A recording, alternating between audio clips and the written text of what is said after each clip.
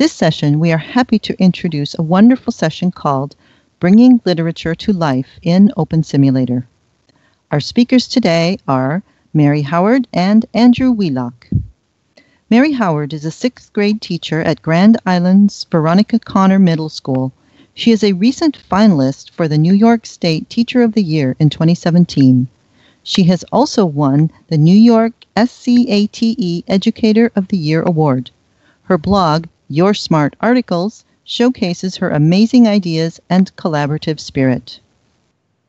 Andrew Wheelock is a 20-year educator with a degree in elementary education. He is now a technology integrator who works with schools around the Western New York area and is the project director of the Islands of Enlightenment.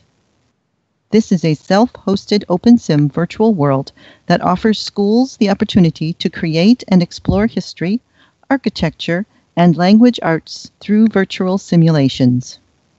Welcome all. Let's begin the session. Andrew, we'll begin with you. Hi, everyone. Thank you so much for joining us. It's always an honor to be at this conference because you see so many just great like-minded educators who are doing similar things. So I'm going to just introduce myself, and then I'm going to introduce Mary, who's really kind of the mover and shaker of this whole project that we're going to talk about today, and really let her dig deep into it. Just so you know, we started what we call the Islands of Enlightenment project for grades 6 through 12 in Western New York.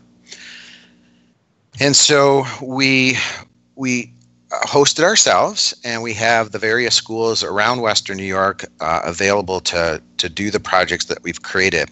So over the past 3 years, I've talked about many of these projects, so I won't go too far into them, but we did the Understanding the Holocaust Project, which was kind of a recreation of the streets of Amsterdam, where, of course, the secret annex in Anne Frank's diary was done.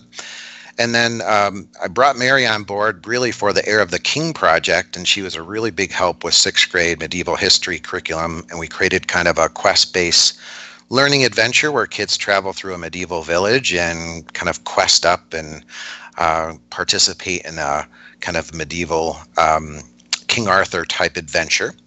So that was our 2nd year. And then the 3rd year, again, I worked with Mary, and we did kind of an architecture by design workshop where we toured the Frank Lloyd Wright's Darwin Martin House and then had kids create their own builds. And in the meantime, Mary has really taken off with it and really started developing her own projects and lessons with her 6th grade students, which has been really the ultimate goal for me, was to try and get teachers to really take off and embrace the technology themselves and go with it. And so with that, I'm going to turn it over to Mary, and I'll have her kind of talk about some of the ways she took what I started and just grew, and it's amazing stuff. So Mary, take it away. Thank you. Sure thing. As Spiff mentioned, I'm a 6th grade teacher and have had due to Spiff's brilliance, he's so humble giving me credit, but truly it was Spiff's vision and brilliance that allowed all of these projects to take place. And he came to me saying, what can we do here? And I've got this thing that you might be interested in. It's called OpenSim. And I was like, huh? And had absolutely no idea what I was getting myself into, but certainly have no regrets at this point because, as Spiff described, we've been on some pretty amazing adventures together with the students. And I teach 6th grade social studies as well as English language arts. And the majority of our projects as we got started, we felt lent themselves really well to social studies. So we were able to do Middle Ages projects in this quest-based Heir of the King project. It was pretty amazing. And along the way, my students became builders, and I learned a little bit about building, but I also learned a lot about how you can implement OpenSim with 11-year-old children and how to overcome the different hurdles. And so as the years progressed, Spiff and I decided it'd be really wonderful if we could integrate some literature into what we were doing with OpenSim. So I called him up one day and I said, I need a mansion. And within a couple of days, he had given me a mansion. And so hopefully up on the screen here in a moment, we'll be able to take a look at this mansion mean, wouldn't that be awesome if we could just ask anybody, hey, I need a mansion, and sure enough, they turn around and give you a mansion. But luckily, Spiff has that power. So my students and I were reading a novel, and the title of that novel was The Westing Game, as hopefully you can see up here on the slide. And I asked for this mansion because the mansion is sort of the key component in the story that we were reading by Ellen Raskin called The Westing Game. And I wanted the students to be able to use the OpenSim in, like I said, a literature fashion in some way. So what I came up with was kind of a scavenger hunt. Everybody knows students love scavenger hunts. And so I wanted to be able to use the OpenSim and a scavenger hunt and this mansion and the Westing Game and the chicken dance. So I actually reached out to Helena Kayana, if you know her on Second Life, reached out to a friend of mine and asked her to do a little scripting for me. And these three components came together in something that I'm going to share with you, a pretty marvelous experience that the students had. So moving on to the next slide here, I'm going to take you through pretty much what the students were able to do. So you can see here, this is the mansion. And before the students came into the OpenSim, we did a lot of front loading. We had to, set up this scavenger hunt, and we had to decorate this mansion for Halloween because the setting in our story is October. Actually, October 31st is where the story begins. So we had to get our mansion looking a little bit Halloween-ish. And you can see here it's looking sort of dark. And let's move on to the next slide here so we can talk about really the experience that the students had. So what I asked the students to do and what I embedded throughout the floors of the mansion was they had to search for these Westing dollars. And if you can see closely on the slide on the left-hand side, there's a Westing dollar. And those dollars are hidden throughout the mansion. So it got this group of about 20 students into the mansion exploring and looking around for these dollars. And when they clicked on the dollar, it would reveal some sort of question. And it was definitely a content-based question. They had to answer something about the novel to demonstrate their understanding of what they were reading. So to start off, they had to indicate who the friendly doorman was that greets them in the front of Westing Mansion. So they click on the dollar, they receive a clue. And they also received a chat channel so that they couldn't really see what each other was responding with. I wanted to keep everything on a hidden channel because, the students would glom onto each other and just get responses and answers from each other. So they had to remember /76 and to enter their answers onto this channel that was built into it. So then on the next slide, once they've answered a question, what happens after that is if they do it correctly, if they answer it correctly, and it was kind of a neat experience, again, as an ELA teacher. I spend a lot of time reminding students to, A, spell things correctly, and B, that names are proper nouns and they begin with capital letters, and that is important. I really like the fact that they get nothing and they get nowhere unless they do it right. I really appreciate that fact about OpenSim. So unless they're typing the person's name and spelling it correctly and capitalizing those letters, they can't get any answers. So in this case, they type in that answer and up pops a teleport. So if they had it right, they get a teleport. So they're demonstrating the knowledge of the content, and at the same time they're getting excited because, oh, I got it right, and there's that instant and immediate feedback that they get, and they know they got it right because there's a pop-up, and so they teleport somewhere awesome. And so that is the next step. So moving on to the next slide, it sort of shows where they headed next, and for me this was the absolute most wonderful part of this because it's what I call a fidgetal. It's this combination of using a virtual environment, but actually taking something physical and incorporating that. So what you can see here on the screen is when they teleported, it teleported them to a hidden location. And I kind of staggered these hidden locations all around the island where this mansion is. And if you can see up on the screen, that's what I call a red lens reveal.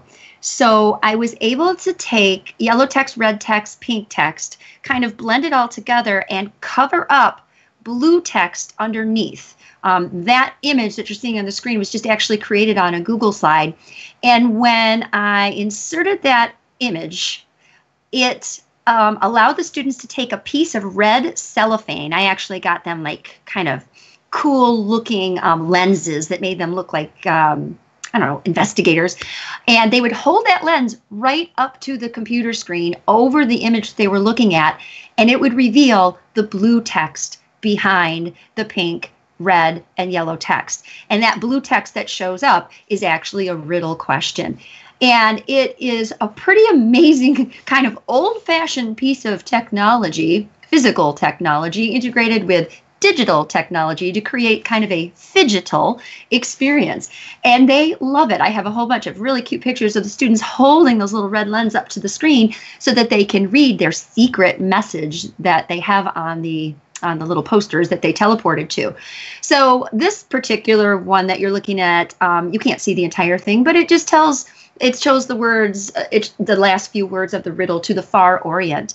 And then on the right-hand side of the slide over here was a companion sheet that they had that went along with their scavenger hunt. So they had to record each line of the riddle. And then they had to go step by step, station through station, to all those westing dollars, answering the question based on the novel, teleporting to their secret reveal experience, receiving the riddle question, writing it down, and then going back again. So they kept going back and forth, and it is just so exciting to see how crazy excited the kids get about doing this. So much better than, just a skill and drill review, or let's review the characters in the novel, and, who's this person or who's that person. It's a really amazing way to use OpenSim and keep the kids engaged. Now, if you're curious... Mary? Yeah, go ahead. Sorry to interrupt. I just wanted to say I came in and watched the kids do this activity, and it was just amazing, like just to see the enthusiasm and engagement and excitement. So I just wanted to throw that out there. Yeah, and we actually had a news crew on the day that Andrew came out, and we were featured on a local educational TV show. Any chance you could go back to that last slide? Where we were just, yeah. And one more thing, if you're curious how I did that and how I created those images, there is a shortened URL on the left-hand side that you can access, goo.gl/. I'm going to see if I can toss it in the chat here, if you can't quite see it. It's a link to a Google slide using the same methods. So if you're just kind of curious and you want to try that out, there's a free slide that you can use. Okay, you can switch.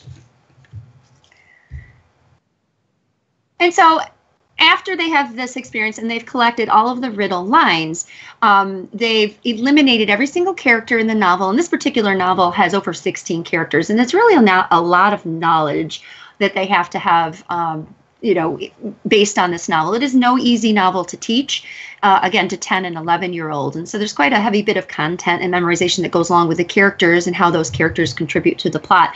So once they're done with this riddle, they have to solve what the big riddle is. So they've collected all these lines, and they have to come up with this answer. And so once they find the answer, at least they think they know what the answer is, which, by the way, is the word compass, they have to teleport to the roof of the Westing Mansion. And again, here's where the scripting came in. My good friend was able to script me a chicken dance, and they type in the word compass to the secret, little compartment on the secret channel. And sure enough, it animates their avatar, and they do the chicken dance. And, they're thrilled and they're excited. And I know, yes, the chicken dance, but we're talking 10-year-olds, and that is a really exciting thing to, animate their avatar. They, at this point, when we're doing these, they don't have a vast level of knowledge when it comes to OpenSim. We've dabbled a little bit. We've learned a little bit about putting our clothes on. We're learning a little bit about, building and maybe scripting if we're lucky. But animating the avatar really isn't something they've seen yet. So when they realize that they could, get up there and chicken dance, it really is a highly motivating thing. So, the chicken dance is the end of the scavenger hunt. It demonstrates that, they've been successful. And meanwhile, the results in terms of, their studying experience and preparing for the test, they really speak for themselves. They all did, and this has been my third year doing it, but they all do incredible on the test, yet they're engaged and they're learning. And I think it's just a really good example of how powerful the OpenSim can be for student learning, especially when it comes to literature. Spiff, I don't know if you want to interject anything here.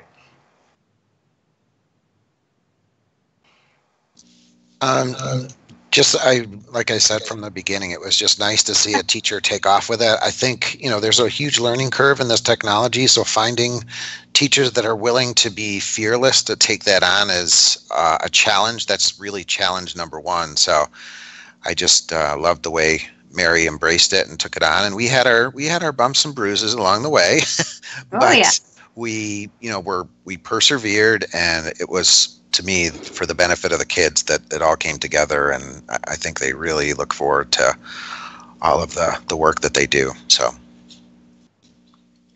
that's great. Well, I see lots of wonderful comments. Very excited, especially about the chicken dance. But I don't see any questions yet, but I have one for you, Mary, and that is, I am so curious, how do the kids handle it when they don't get the teleport or the prize because, well, they thought they could not have to spell correctly or use correct grammar or whatever it is that they have to do, that so many of educators say, how can I get them to use proper grammar and proper spelling, and they're just not paying any attention? How do they handle? Well, they handle it like most of the time when they can't do their login. It won't let me.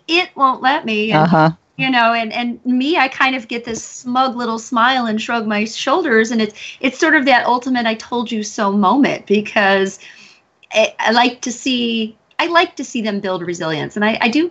This sounds kind of mean, but failing a time is okay, and having a minor failure like that is a powerful learning experience for them, and it builds resilience, and then they'll figure it out, and it is definitely a lesson that will stick with them.